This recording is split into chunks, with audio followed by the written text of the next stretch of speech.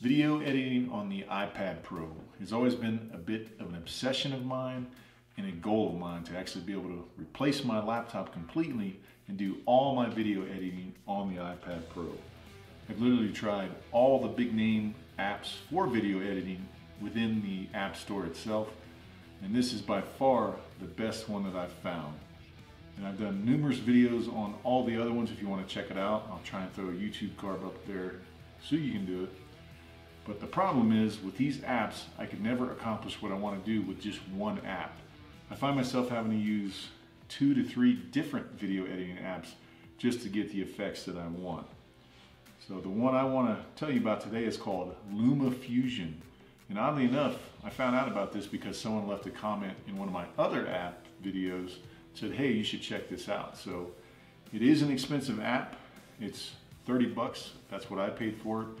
And that was on a sale. So I'm honestly don't know exactly what it goes for right now, but let's check it out. So out of all the video editing apps that I have tried thus far, this one is definitely the most expensive. Like I said, I paid 30 bucks for it, but along with this being the most expensive, it is currently the best that I've tried so far. It's very smooth, it's fast, and it lets me edit raw 4K video from my Panasonic G7. Now this app is really feature loaded. It's got a ton of different stuff you can do. There are only 2 features that I've actually noticed that you cannot do with this or appear to be missing with the app. Now this doesn't mean that they're not there. Maybe I haven't found them, but I'm pretty sure they're not.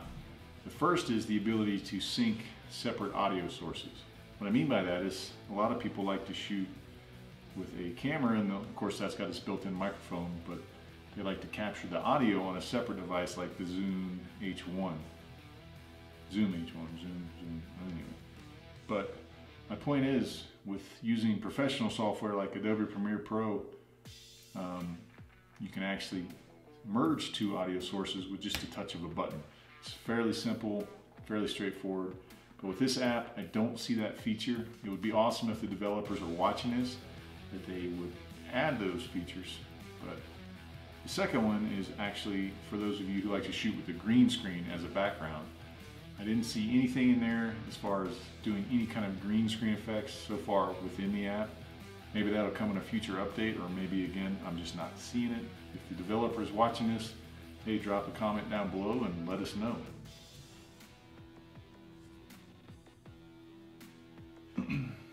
So this video again is not meant to be a tutorial. I just want to show you some of the key features. And starting off first, let's take a look at the interface. It is a fairly simple and intuitive one once you play around with it. So if you buy this, obviously I recommend you play around with it so you can kind of learn the app.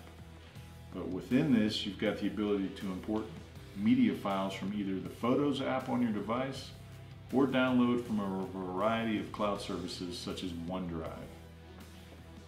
Unfortunately, you're not able to add videos using a wired connection by using iTunes. I tried this. Now this is something you can do with the iMovie app for iOS, but it has not been built into this app yet. But something you can do is use the camera connection kit to the lightning adapter, and with this you can use a variety of different USB card readers and just pull the files directly from your SD card. Now the ones that I have don't work because I keep getting a message saying it's not enough power to power it, but something that does work for me is I just use the included cable that came with my G7, plug it into here with the other end being in my camera, and I can import all the footage that I took from my camera using a wired connection. Like I said, the alternative is having to take your SD card out of your camera, connect it to your computer, upload the files to a cloud service, whether it be OneDrive or Google Drive, and then when you open the app, you've got to download those from the internet again. So you've got to upload and download, and if you're shooting 4K video, those files can easily exceed over a gigabyte. So it's kind of a slower, tedious method, whereas if you could use this and just use a wired connection, it is way faster to get the footage from your camera to your iPad. And the benefit is I can put this in my backpack and I don't have to worry about bringing my computer just to import the files to my iPad. So it's way more convenient, and you can completely cut out the use of having to use a computer as the middleman. So once you get the video you want imported, you've got tons of options, from adding royalty-free music to adding various transitions and other cool effects. You can do picture-in-picture, you can add titles. I mean, really your imagination is the limit. This app pretty much does it all. But the most favorite feature that I've found so far is what the app calls fit and frame.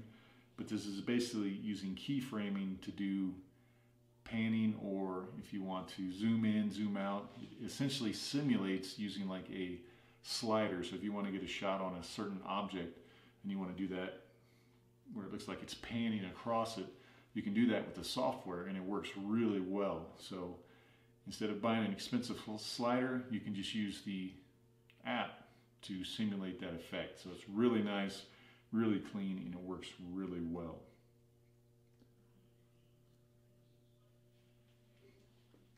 So as you probably noticed, I mean, I've only literally just scratched the surface of what can be done with this app, but I highly recommend you pay the money and try it out. And if the developer is watching, I mean, hopefully you can include maybe a 1-day, 2-day free trial so folks can actually try this app and see if they want to purchase it. Because I guarantee if you try this, you're going to want this app. And I know a lot of you guys are going to whine and say, $30, that's ridiculous. But to put it in perspective, if you buy Final Cut Pro, that's going to cost you $300. Or if you get a Premiere Pro CC subscription, you've got to pay for that every month, essentially forever. So this you pay one time, and if it has the ability to replace either of those apps for you, it is definitely worth the investment. So with that, I hope you guys enjoyed this video. If you've got any question, leave it in the comments below. Like I said, I do plan on trying to do some separate tutorials on this app. This was just a overview so I can say, hey, this is a good app, I like it, you should try it. So if you have not subscribed, why don't you go ahead and help me out by hitting that red button. The more subscribers I get, the more content I create, and the more stuff I can get to review. So as always, thanks for watching.